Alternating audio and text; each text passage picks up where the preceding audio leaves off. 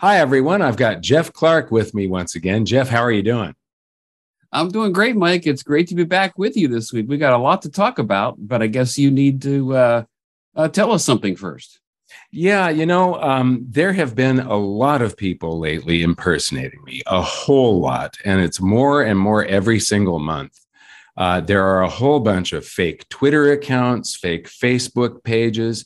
And if you look in the comments, there are people that will pretend to be me, and then they post a comment with a WhatsApp phone number or a phone number or an email address. And I will never publish a phone number or an email address. The phone number that we publish is if you go to goldsilver.com, there's a phone number there. That is the only phone number. I'm not going to publish any email addresses. So if our viewers could do us a little favor here, when you see somebody posting a phone number or something like that, give them a call. Waste as much of their time as you possibly can. Make them think that you think it's me that they're talking to. No, it's not, because it's Crank not them right back, huh? Yeah. Just burn these guys that are trying to burn you is the thing, because this is really creepy, having all these imposters out there. And we can't do anything about it on our YouTube channel except shut off the comments. And if we do that, it stifles all of the discussion. And there is so much going on in the comments that's great. We just don't want to do that. It hurts our channel, and it hurts that open discussion that's going on. But please don't fall for this. These are bad people trying to, ride on a momentum that we have, and it's fraudulent. They're basically stealing from people. So don't fall for it. Call them up, waste their time, answer their email, just string them along like they're stringing you along. Right. That would be great if they could do that. So what have you got for us today, Jeff? We've got a lot on the calendar here. We're going to jump right in here and move probably pretty fast today, Mike. So this first is the article of the day, and this is from Zero Hedge, and it's the CEO for MasterCard. MasterCard, $350 billion market cap company, one of the largest credit card systems in the world. He says that the SWIFT payment system, which is US based, may be replaced by CBDCs, central bank digital currencies, within 5 years. That is quite a statement for someone from such a large company to make. So, Mike, what was your reaction to seeing this? Well, I've been doing research on CBDCs, and a little while ago, I came across the American Banking Association sent an open letter to the Federal Reserve saying that if they come out with a CBDC, it could collapse the banking system, because if they take all of the deposits away from the banks, these deposits, because that's what would happen. A whole lot of the deposits, not as much business accounts, but consumer deposits, will all move over to being in Federal Reserve wallets in your phone instead of in your checking account. And when it's not at the bank, then they can't use that for fractional reserve lending, and it could collapse the banking system. That was basically the gist of this open letter from the American Banking Association.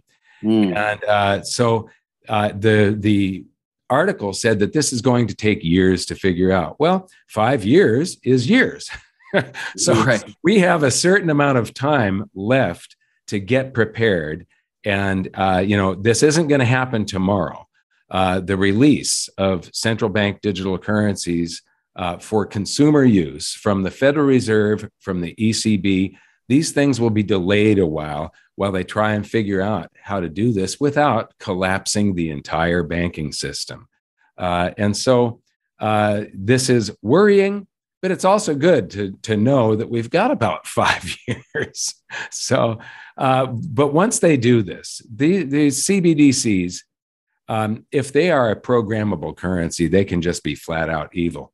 First of all, they get you into their system where they can inflate the currency supply as much as they want, cause as much inflation as they want, and you can't get out of it. You really don't have a choice. They can coordinate all of the banks, central banks, much easier. And when they do that, they are stealing purchasing power from you. They're stealing it from you and transferring it to whomever gets the currency first. And so it's fraud, it's theft, it is immoral. And, I'd like to say shame on them. Didn't anybody teach them when they were a kid that it's a bad thing to steal? You're not supposed to steal from Right. others. And so at least we've got a warning. We've got a little bit of time to get ready. And, I sort of opt out of the system, obviously, by buying gold and silver. This opts me out of saving my wealth in a currency that they can constantly devalue, causing inflation. Right. That's a good point, because CBDCs may still be fiat based, meaning they can be devalued and debased and all that. Well, they will be. This is a central bank digital currency, and that's the only thing the central bank issues is fiat currency. What most people don't know is that about 90% of all the dollars that are out there are not created by the Federal Reserve. They're created by you've got currency in circulation as a portion of base currency, and the public comes in contact with that. You've got bank reserves, which the public never comes in contact. Those dollars never leave the Federal Reserve. They're in accounts at the Federal Reserve, and the banks just pay each other and borrow from each other and lend to each other, and they settle accounts every day with that currency, but we never see it. The currency that we see is currency in circulation and bank credit. And about 9 out of every $10 that the public sees is bank credit. And the banks create this. It's not a liability of the Federal Reserve. So it's not actually backed by government fiat. This is backed by the banks having a lien against your home, your car. That's what backs the dollars that are in your checking account is your home, your car, and everybody else's homes, cars, credit card debt. Every time somebody takes out a new loan and creates more debt, that creates dollars, and that's where the currency supply comes from. Yes, very good point. And, the best way, of course, to opt out of that system is, like Mike said, is to own physical gold and silver. That's how we're opting out. So even if this comes down the pike someday, if it's still fiat based. Yeah, don't save in dollars. That's right now it's a good idea to have some dollars set aside, some cash, because right now we're seeing the stock markets finally deflate, and one day you're going to see gold and silver just shoot for the moon. But right now there's going to be some stuff on sale very soon. I bought my ranch recently. And I actually did take on some debt because debt, when you're using it for leverage in a business, can be a good thing. But if you are not, if you're borrowing to fund a business or fund a bunch of cash flow real estate like apartment buildings and things like that, debt can be a very good thing, but it can come around and bite you if you're not careful with it. You're familiar with margin call in the stock market, and that's what debt can do to you. If the value of your assets drop below the value of your loan, you need to check your home loan and make sure that there's no clause in there where they can foreclose on you. If you're just using debt, if the banks own you and you don't own the bank, then the debt, you're a victim of debt. You're a victim of this monetary system. The dollars that you use to take out a mortgage and buy a house, you don't own the house. You're renting the house for the next 30 years from the bank who actually owns the house. Yes. Right. And they're going to sell, they buy the house, and then depending on the interest rate, they're going to sell it to you in a rent to own scheme over a 30-year period for 2, 3, or 4 times what they paid for it. Right. It's a very creepy system when you really look at it. and it Yeah. does enslave people. And the thing to worry about with digital central bank currencies, not only do they trap you in this system where they're able to inflate and steal purchasing power from you and direct it wherever they want. If it's being directed toward you, you're a beneficiary of the system. You are receiving stolen property that the banks actually stole from other people, the people that are the victims of the system. But it can also be used to control you, to train you like an animal, system of rewards and punishment. If it's programmable, they can create sales tax that's personalized. If they think you're drinking too much, they can double you're out at a restaurant and they double the tax on each consecutive drink. They can do anything like that they want. And that is what's scary. If they really don't like you, they can just turn you off as a citizen. Make it so that you can't spend anything on anything. If they don't want you to travel, they ban you from all air, rail, and Uber and everything else. They ban you from being able to pay for a hotel, stuff like that. So this is really creepy. It's a bad road to go down. We've got 5 years to figure this out, but I urge everybody to learn as much as they can about it. Yes, very good, Mike. It is scary indeed. So make sure you have at least some of your wealth outside of the system, I think is the message. Yeah. So, well, on to our tweet of the day here, Mike. Speaking of central bankers, this is from our friends at Wall Street Silver. And this is classic, Mike. The host says to Christine Lagarde, who's the ECB president, how will you bring down the balance sheet? Christine Lagarde says, it will come down in due course. The host says, how? And she says, in due course. She never answers the question. Right. Because she doesn't know how to answer the question. She can't answer the question. She was caught like a deer in the headlights. There is no plan here.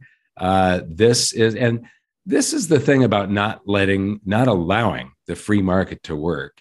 And the thing is, when the crashes happen, they go, the free market isn't working. People need to look that these are the people that are responsible for the crash by trying to manipulate the market. They do not allow for a free market. Currency, US dollars, euros, whatever, is 50% of every transaction.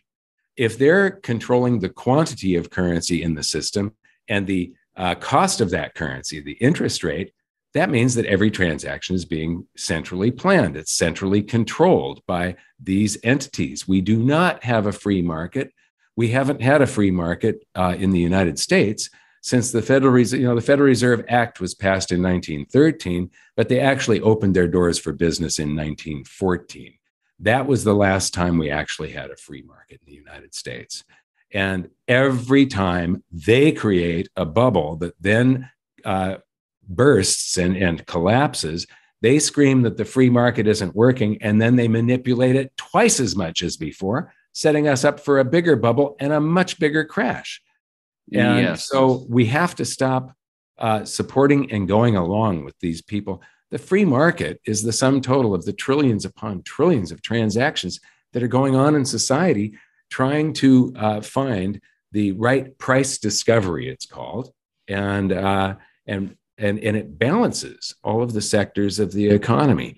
These are the people that are responsible for all of the imbalances and the crashes that we see. And it's just getting worse and worse. Yes, it really was a deer in the headlights moment for her. Like, it was a real clue, a real insight that she really doesn't know how the debt is going to come down. They don't know anything else except to spend and overspend. That's a scary thought, that someone that's in charge of the system over there actually has no plan and no idea how to bring down the debt. Well, another thing, these people that are so arrogant that they think that they can know better than the free market, which is the total of those trillions upon trillions of transactions that manipulate and destroy price discovery. They are very, very dangerous. They are as dangerous as armies. They are as dangerous as Russia is, as we are with our nuclear arsenal. They can cause poverty and death for untold millions. Right now, there's this discussion of MMT, the magic money tree, or modern monetary theory. And it's just more currency creation from nothing or from indebting us in the future. We just passed over $300 trillion of debt. We're at 350% of GDP globally. I'm talking about government and private debt now, and corporate and so on. And so these entities that are allowed to create currency by just typing it into a computer, they're just typing more numbers into the number supply, because that's all it is a supply of numbers. They type more, it dilutes the currency supply, stealing purchasing power from everybody.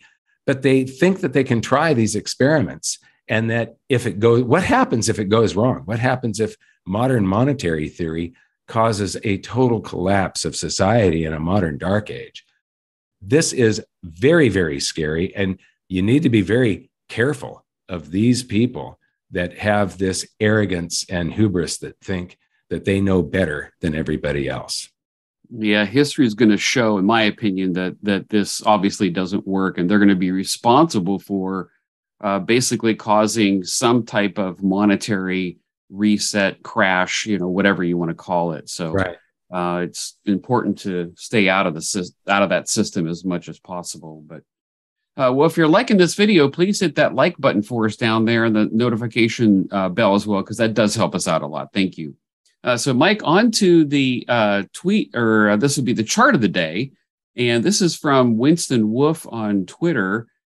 He says silver is really cheap relative to pretty much every other asset. And this chart he shows, he's got a thread here, but this first chart is just silver to the Dow Jones.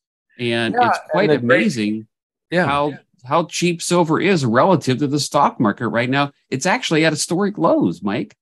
Well, the amazing thing about this chart is he's got it going all the way back to 1904. And so you have a lot of history here. And you can see that up until 1922, the average was right about 0.01. And now we're far down below that. But, I wanted to sort of zoom up on this. And I did my own silver S&P. So it's taking the price of silver divided by the S&P 500 index. And there we are at 0.005. So if you go to 1 is 20 times more. In other words, if you sell one share of stock right now and you just ride silver until history repeats, because it will, it's just taking patience, and it gets to 0.1, you've got 20 times gain. At 0.2, you've got 40 times. At 0.3, you've got 60 times. And up at the top of this chart at 0.4, you have 80 times more gains. At that point, if you sell your silver, you're going to get 80 shares of stock for each share that you sold. I call that wealth cycles. I developed it back in the early 2000s. And I will be releasing a book on it sometime soon. It does take patience for these cycles to play out, though. They're very long-term cycles, but they're inevitable. And what I would do is be putting sell stops at, and sell in tranches at like 0.1, 0.15, 0.2, 0.25, 0.3, 0.35. And you sell like 20% of your holdings and convert it back into stocks. And then if it goes up, the remainder goes up more than what you actually sold. And so you sell another 20% and then another 20% of the remainder always. So you still have some of your position left, even all the way up at the top. But we don't know. I mean, in 1980, that was a panic into gold and silver, because gold and silver had only been a fiat currency for 8.5 years. And people were worried about this. And we had all of these problems. The Arab oil embargo, Iran, the hostage crisis, and raging inflation. And so people rushed into gold and silver, and that's what caused that peak. Well, a lot of it was greed driven, though. Fear is a much more powerful emotion. And this time it could be a fear driven spike, and it could go way past that 0.4. It is entirely possible. As you see from that first chart that goes back to 1904, throughout time, these things swing back and forth to these extremes, and they don't go up constantly. When something looks like it's going up all the time, that's the dollar going down. It's not the thing going up. And so, this is a very, very powerful tool that people should follow. Yes, it's potentially very exciting when that reversal does come. And like you said, history shows another reversal is coming. We just have to be prepared for it. Like our friend David Morgan has said, 90% of the move happens in the last 10% of time. So exactly. It'll come. Just be ready for it. I think it's coming pretty soon, too. Well, Mike, on to our meme of the day. And this is from our friend Peter Spina over at GoldSeek, a good friend of ours. And he shows a very interesting survey result here that's pretty funny. So, Mike, share this with us. Well, is inflation affecting your family? And the people that said 124% of the audience said no, 195% of the audience said yes. I want to thank everybody for watching, and we'll see you next time, Jeff. Thanks. Great. Thanks, Mike. See you next time. At goldsilver.com, we have a price match guarantee, free shipping, and global storage options. Learn more about how to invest in precious metals at goldsilver.com.